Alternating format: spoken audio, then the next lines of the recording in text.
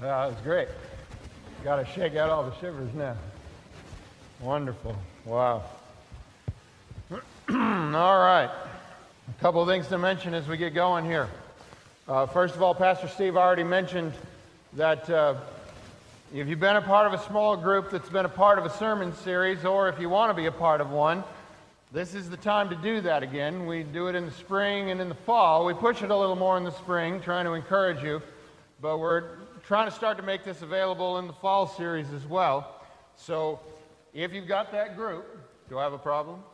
Yeah, your mic's not over here. Oh. There we go. Luckily, I'm loud, right? Yeah, that bothers Alicia sometimes when I talk like that at home, yeah. All right, is that better? I'm back online. Hi, everybody. Yeah. All right, good.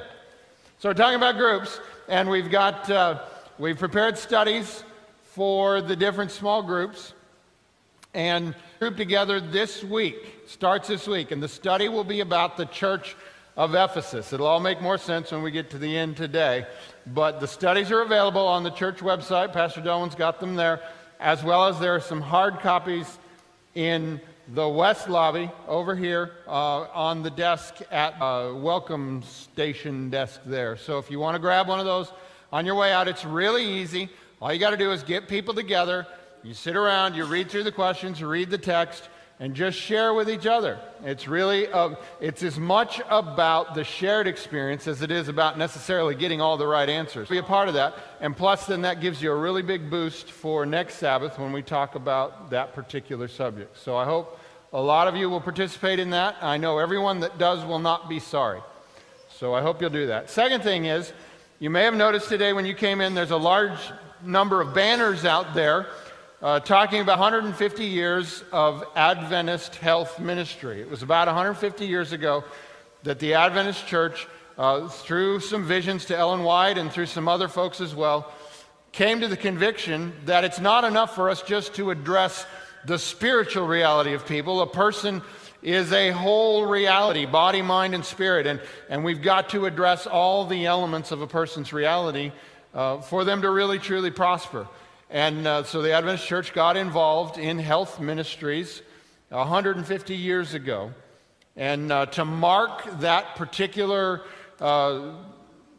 time that's gone by since the beginning of this, Florida Hospital is sponsoring a special Sabbath service 2 weeks from today. Now, we've talked about this before, but I want to remind you of it again, September 17. We're going to do our services a little different that day. We won't have first service on the 17th, and we're going to do a pause in this series that we're doing on that date. But at Calvary Assembly, which is a large auditorium, just a little ways down off of Interstate 4, you've probably seen it many times, is where the gathering will be. There'll be a Sabbath morning service and also a Sabbath afternoon service. This is going to be a really neat event. Dan Jackson, the division president, is here, and he will be the speaker, and there will be a lot of really neat things going on. So I want to encourage many of you to be there that day. As many of you as want to be a part of that, go to that event, be there on the 17th, and you will be glad you did. That'll be a neat event. So we are going to have our children's Sabbath schools. Pastor Barb checked around, and there were enough that were going to be here that wanted to do the Sabbath schools of the leaders. So we will have our children's Sabbath schools those days, but no first service that day, just the bridge and third, and Pastor Steve will speak here at third on that day. So look for that 2 weeks from now, a special heritage event coming up. All right. So let's pray. Father in heaven, we ask now that your Spirit will come and speak to us in ways that we can understand. We want ears that hear, and we ask it in Jesus' name. Amen. So Revelation chapter 1, verse 1. The revelation from Jesus Christ, which God gave him to show his servants what must soon take place. It is the first part of the first verse of that most enigmatic book of the Bible. And already there's confusion. Did you spot it? Well, you will in a second. There's a Bible in front of you. Grab that Bible out of the pew right there in front of you. What I'm reading to you is the latest edition of the New International Version. Now, the Bible right in front of you is also a New International Version. But open that up to Revelation chapter. Does that Bible read the revelation from Jesus Christ? Does it? What does it say? It says the revelation of Jesus Christ. Oh my! We don't even have the same words in the same translations anymore. What in the world is that? Is it a revelation from Jesus Christ? Or is it a revelation about Jesus Christ? I suppose you could get either of those from the word, the revelation of Jesus Christ. You could go either way with that, couldn't you? Well, why is that an issue? I'm going to put some words up here in a second, and you're going to see immediately why it's an issue. Put those Greek words up there. Now you get it, right? Yeah, it all comes clear.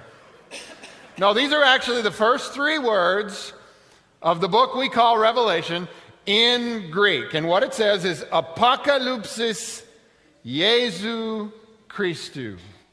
All right, Jesu Christou. I think you know what that is. We have enough Spanish left over around here to have a clue about that. It's Jesus Christ. And you've probably heard this book called The Apocalypse, right? Well, that's from that word apocalypsis, the first word in the book. Now, that word has come to mean all kinds of scary things in our day. But here's what's funny about it. Originally, that word itself is, in its original context, is actually a rather harmless word. You see, apocalypsis, it's a compound word. It comes from apu, meaning from or away from, kalypto, meaning lid or cover. So you put those together, apocalypto means to uncover, or remove the lid, or reveal. So an example of this, when you get home after church today and you're walking around and there's a really good smell kitchen, you might wander into the kitchen over to the stove and apocalypto that pan to see what's going on inside there. It's not so scary when you say it that way, is it? That's what it means to take the cover off, to reveal. It's kind of funny how such a benign has come in our day to carry such fearful baggage, to the extent that Hollywood uses it in movie titles to suggest something frightening and supernatural. X-Men Apocalypse. It's not as scary if you say, X-Men, take the lid off. It kind of loses it, doesn't it? Or some years ago, Apocalypse Now. Take the lid off now. No, it's not there. But the truth is, we've done that with the English word revelation as well, or at least we have whenever we apply that word to this last book of the Bible that was penned by the beloved disciple John. But here's my question for you. Is that how it's supposed to be? Are we, when we hear revelation or apocalypse, are we bringing the right context with us? Are we bringing the right perceptions with us? Are we bringing the right emotions with us when we come to consider this? What is this last book of the Bible really all about? Now, this brings us back to the issues around the interpretation of the very first words. Is it the apocalypsis of Jesus or the apocalypse from Jesus? Well, that's the point. It doesn't actually say. It just says apocalypsis Jesu Christou, uncovering Jesus Christ. So is it a revealing of Jesus Christ or is it a revealing from Jesus? All right. The best answer I can give you is yes, that's exactly what it is. It is from him, and it is about him. Which brings us to what I believe is the first very important point of this new series that we're starting today. If your study of Revelation is not giving you a clearer picture of Jesus, you aren't doing it right. Now, I'm not denying that there aren't fantastic images and fearful sights, but these become for you a distraction The focus must remain on the hero who appears and reappears from the beginning to the end of the book, the one whose victory this Bible book reveals, Jesus Christ, the Son of God. Revelation 1, verse 1, the revelation from Jesus Christ, which God gave him to show his servants what must soon take place. He made it known by sending his angel to his servant John, who testifies to everything, that is, the word of God and the testimony of Jesus. Blessed is the one who reads aloud the words of this prophecy, and blessed are those who hear it and take to heart what is written in it, because the time is near. So we begin our fall series today, and it will run through the second Sabbath of November, except as we mentioned, for September 17 in a couple weeks. And we've named this series Candles. I'll say a little more about that in a little bit, but the focus for this series will be on Revelation chapters 1 through 5. We're going to be spending 7 of those 10 weeks, though, just on chapters 2 and 3, the descriptions and prescriptions for 7 churches. Now, there's 2 things as we get into this that I want you to understand about these 7 churches. The first thing I want you to understand is this. These churches are literal, actual places with the circumstances that John is describing. The first thing you need to know is these places existed. There was an Ephesus and a Smyrna and a Pergamum and a Thyatira and a Sardis and a Philadelphia and a Laodicea, and they had Christians in them. So the very first thing you need to understand about these messages to churches is that they are to real people like you and I. And these messages are valid to those churches and those people. But the second thing I want you to understand is that these churches are also symbolic. They're representative as a group of all churches in their day, and also churches down to our day. In our day, you're going to find churches just like these. So this is the key to how we're going to consider these churches going forward. First, as we consider them, we're going to seek to understand them as literal churches with real people, not unlike us. That'll make it real for us.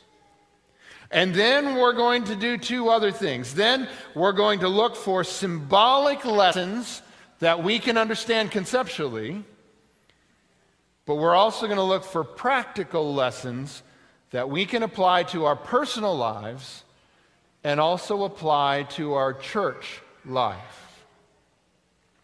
We'll incorporate a couple of neat features each week. I don't know if it's when I read verse 3, Revelation 1, verse 3, it says, "Blessed is the one who reads aloud the words of this prophecy, and blessed are those who hear it and take to heart what is written in it." That's an interesting thing for the Bible to say, isn't it?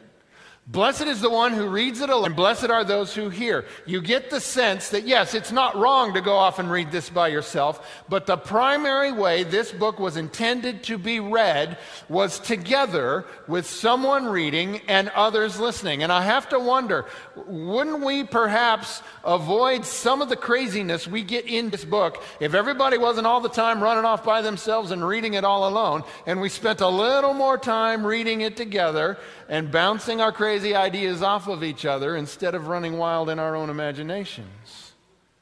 Sometimes the church can help us from making some pretty bad mistakes. The book of Revelation was meant to be read aloud and heard, and this verse promises blessings when it's read and when it's heard. And so that's exactly what we're going to do every week. When it comes time for the sermon, someone come out and recite or read aloud the entire passage for that week. And we, now this is the other part, listen to this, I'm going to be part of this. We will quietly listen and hear. Okay, because sometimes when someone talks, not sure you understand or you're not sure that you're interested, it just sounds like blah, blah, blah, right? The blessing doesn't come to the one who sits and it sounds like blah, blah, blah. The blessing comes to the one who listens. And so we're going to do that. And while we do that, we're going to claim the promised blessing. We're going to claim the promise in this verse that blessing comes to the one who reads and to those who hear. This is an overlap here with our last series, our believing series. Do you remember when we talked about that phrase that Jesus would say sometimes, "He who has ear, let him hear"? Every now and then Jesus would say that at the end of a teaching or something. You're going to hear that phrase again because that phrase happens in every single one of these churches in every message to them. Revelation is the voice of Jesus to us. It's a revelation from him and a revelation about him. And do you remember the thing with the sheep?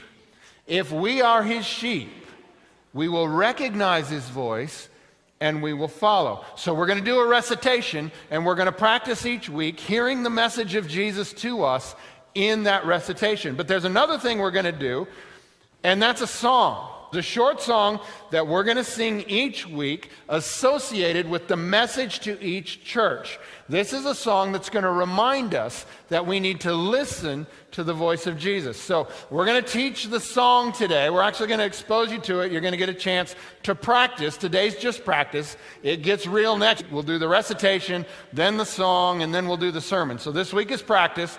You want to get good at it this week. So please, if you don't mind, that would be lovely.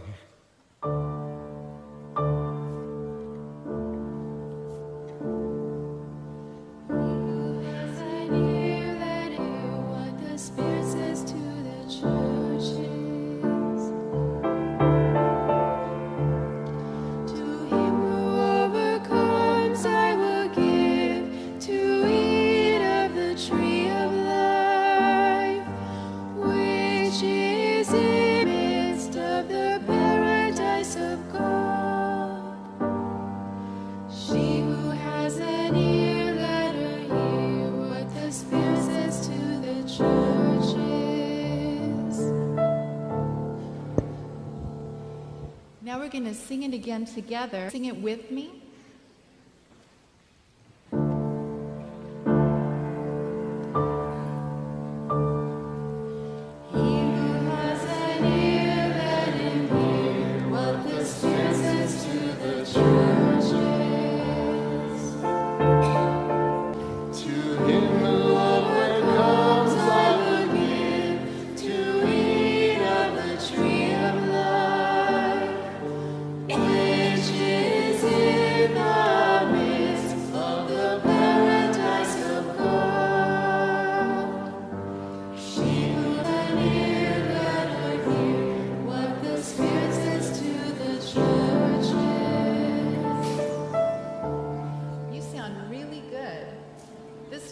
Let's just let them sing it on their own. If they need help, you help them.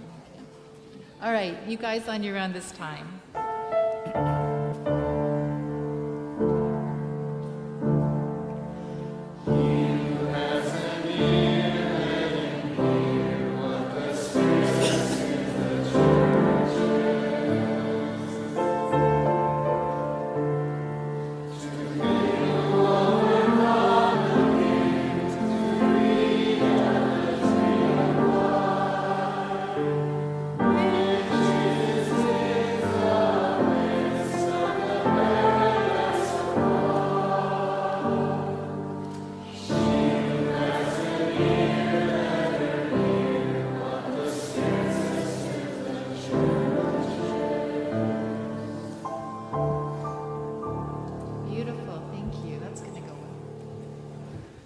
Okay, so we will do that each week, only the words in the middle will change. The beginning and the end will always be the same, but those words that we sang in the middle are a part of the specific message to the church at Ephesus. So in the second week, it'll be the third week of the series, but when we're talking about Smyrna, there'll be different words there because the prescriptions to each church are different based on the reality that's taking place there.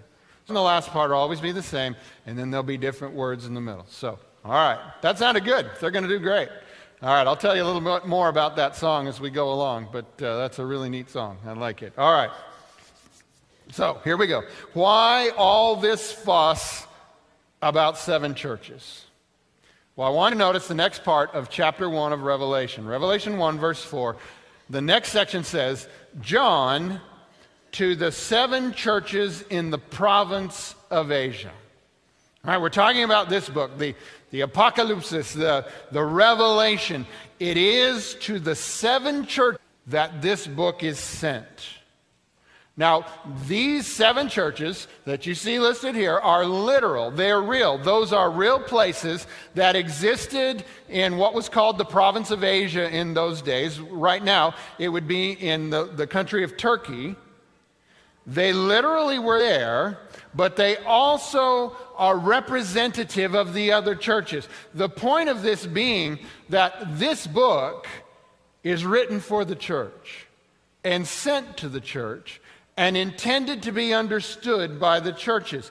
And that goes from beginning to end. It's from Revelation chapter 22, verse 16. At the end, it says, I, Jesus, have sent my angel to give you this testimony for who? The churches. All the way at the end, we're referencing all the way back to the beginning, talking about these churches again.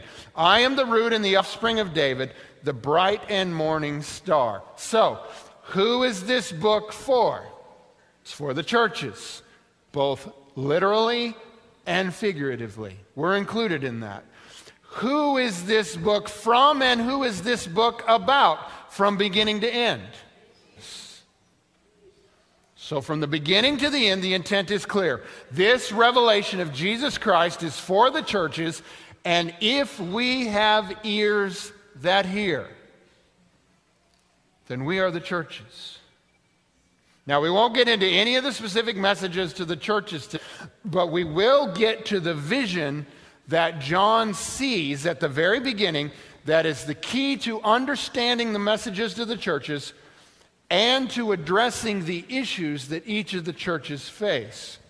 We'll get to that in a moment, but let's continue our reading. Verse 4, John to the 7 churches in the province of Asia, grace and peace to you from him who is and who was and who is to come, and from the 7 spirits before his throne, and from Jesus Christ. All right, I want to stop right there for a second. Do you see what just happened there? Who did we address? We addressed to him who is and who was and who is to come, and the 7 spirits before his throne, and Jesus Christ. Does that sound like a group you've heard of before? Kind of like Father, Spirit, Son. Okay? So there's a 3 right. But I want you to watch what happens next. And from Jesus Christ, verse 5, who is the faithful witness, the firstborn from the dead, and the ruler of the kings of the earth. Now we're getting a clue here. We've addressed Father, Spirit, and Son, but now we're expanding on, because this book is primarily about him. And we're focusing here on 3 identities that identify him. Jesus Christ, the faithful witness, the firstborn from the dead, and the ruler of the kings of the earth. Jesus is the faithful witness. He lived in our flesh. He faithfully did all that God called and required, and he's the witness of the reality of God. He's the firstborn from the dead. Now, is Jesus the first ever recorded person resurrected?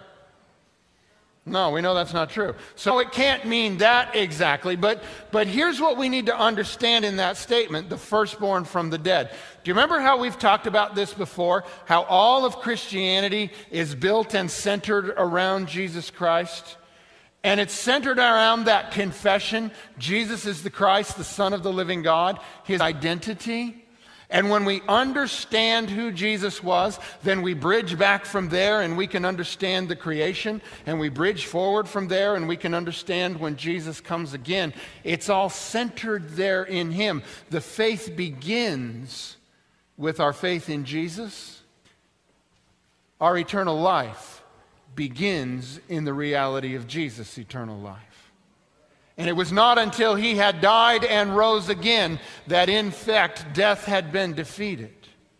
And any resurrection that took place before that was either temporary or provisional until Jesus himself overcame death. Therefore, he is truly the firstborn from the dead and the ruler of the kings of the earth. But it goes on, then it says, to him who loves us and has freed us from our sins by his blood, and has made us to be a kingdom and priests to serve his God and Father. To him be glory and power forever and ever. Amen. There's another 3 there. You see, numbers like 3 and 7 and 12 are real important in the book of Revelation. These next 3 are defining actions that Jesus has done. He loves us. He freed us from our sins by his blood, and he made us into a kingdom and into priests to serve his God and Father.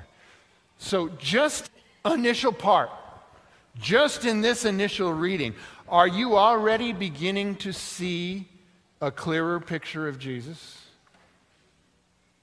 Well, hang on, because the picture is about to become overwhelming, or at least it was for John.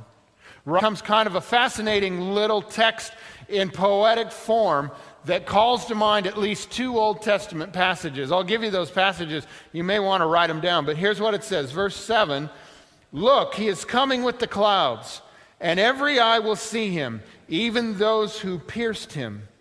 And all peoples on earth will mourn because of him. So shall it be. Amen. Now there's an allusion here to Daniel chapter 7.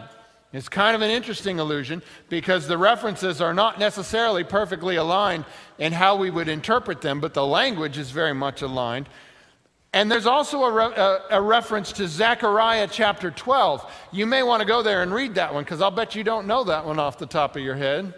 Zechariah chapter 12, especially the last part, we actually have an interesting little understanding that's developed from this passage and another about the reality of who will be a part of special resurrection just before Jesus comes. But that's not for today. You can look at that. It's all very interesting. Verse 8, I am the Alpha and the Omega, says the Lord God, who is and who was and who is to come, the Almighty. So let's review so far. We've got a message written by John. It's a message that is a revelation, an uncovering, a revealing. It's from and it's about Jesus. It's given by God through Jesus to a messenger or an angel, then on to John, who writes it down. It is addressed, if you will, to the 7 churches in the province of Asia in a literal sense, but also addressed to us in a figurative sense. We don't have any more time to spend on that today, so let's press on. Verse 9, I, John, your brother and companion in the suffering and kingdom and patient endurance that are ours in Jesus, was on the island of Patmos because of the word of God and the testimony of Jesus. Now there's some interesting words here that I want you to notice. How many of you were here back in the year 2012? We did the series on the 3 angels. Were you here then? Do you remember that? That's some of you, quite a few of you. Do you remember we spent a lot of time for a while during that series talking about a particular word? It was a Greek word. You remember it? Hupomone. Do you remember that word? We talked about hupomone. It shows up in Revelation 14, verse 12, which is a very important text to the Adventist church that says, here is the patience of the saints. Here are they who keep the commandments of God and the faith of Jesus. And we talked about that word patience. That word is hupomone. It means endurance. It means being on for a long time. Well, isn't it interesting? You go all the way back to the beginning here, and John is writing in chapter 1, and he says, I, John, your brother and companion in the suffering and kingdom and hupomone, patient endurance. You see, patient endurance is an important part of being the church. John says, I'm with you. I get it. There's suffering, but there's kingdom. We've got to hang on. Patient endurance. So I guess what I would say to you is, he who has an ear, she who has an ear, let them hear. Patient endurance will be required in your faith walk. So hang on. Don't give up when it gets tough. Verse 10, on the Lord's day I was in the Spirit, and I heard behind a loud voice like a trumpet, which said, write on a scroll what you see and send it to the 7 churches, to Ephesus, Smyrna, Pergamum, Thyatira, Sardis, Philadelphia, and Laodicea. We'll keep going. Verse 12. I turned around to see the voice that was speaking to me, and when I turned, I saw 7 golden lampstands. If we were reading the King James Version, it would be 7 golden candlesticks. And among the lampstands was someone like a son of man, dressed in a robe down to his feet, with a golden sash around his chest. The hair on his head was white, like wool, as white as snow, and his eyes were like blazing fire. His feet were like bronze glowing in a furnace, and his voice was like the sound of rushing waters. In his right hand he held 7 stars, and coming out of his mouth was a sharp, double-edged sword. His face was like the sun, shining in all its brilliance. All right. That's a pretty overwhelming description. And if you're not listening, that probably just blew right by you as a lot of words. But it's one thing to hear it. It's another thing to see it. And John turned around when he heard the voice and saw Jesus standing in the midst of the candlesticks, the points of light, the candles. And regarding what his eyes saw when he turned, well, where do we even start? First of all, these images that John sees when he looks at Jesus are steeped deep in Old Testament imagery. These are views prophets had seen as well. There's parallelism with Daniel chapter 10. There's significant overlap with what Ezekiel sees in Ezekiel 1 and Ezekiel 8. And from an impact perspective, very much what Isaiah experienced in Isaiah chapter 6. But all of these connections here are part of the point. You see, we're taking the lid off. We're revealing Jesus for who he is.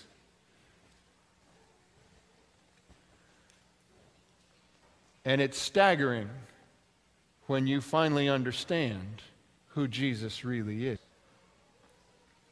I want you to pause for a moment here and reflect. This is being written by John, the beloved disciple, who walked with Jesus and talked with Jesus and ate with Jesus and sojourned with him. In fact, he was so close with Jesus that, do you remember the story of the Last Supper when they're at the table? It says that John leaned over against Jesus and asked him a question. They're close. But here's the thing. Even if you're Jesus' best friend, when you see him in the fullness of his glory, there's only one proper response.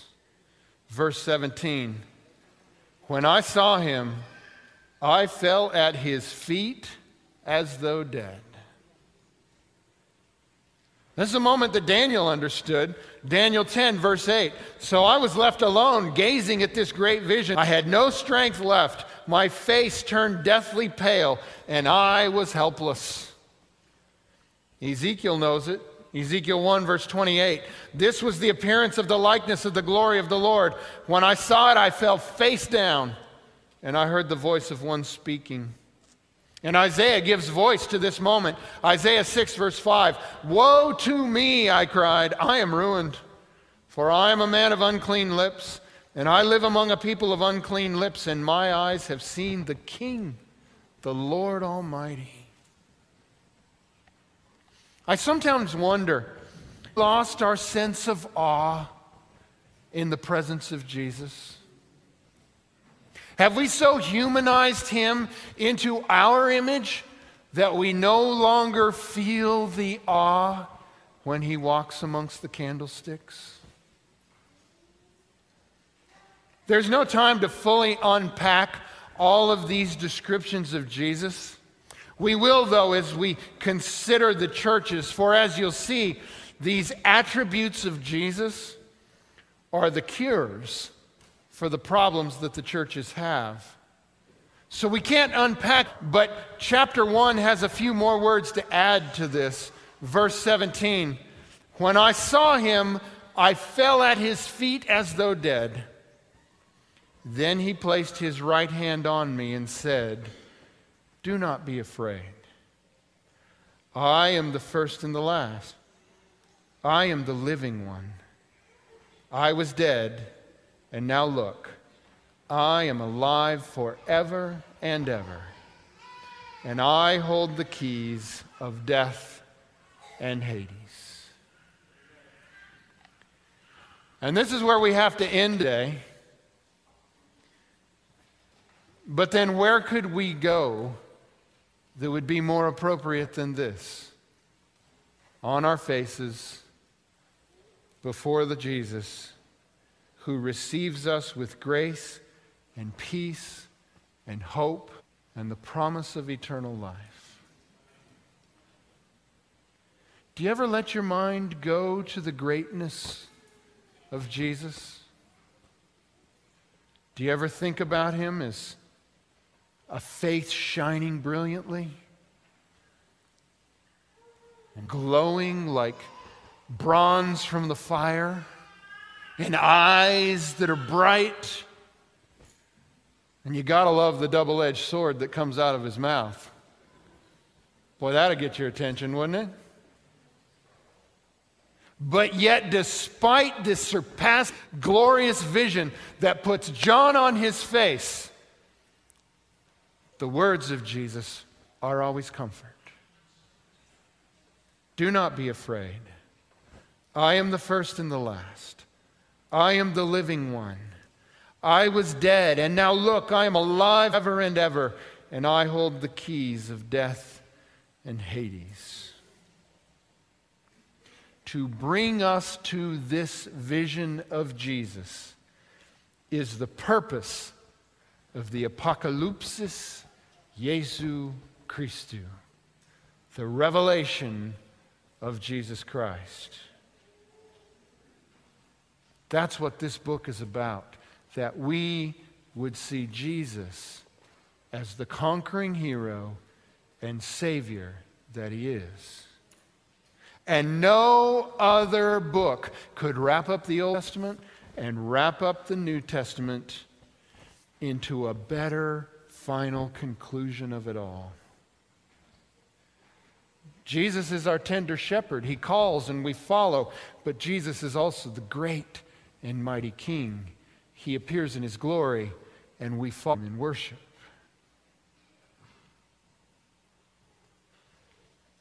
That's the Jesus we want to see. The Jesus that walks amongst the candlesticks. The Jesus of great. Let's pray.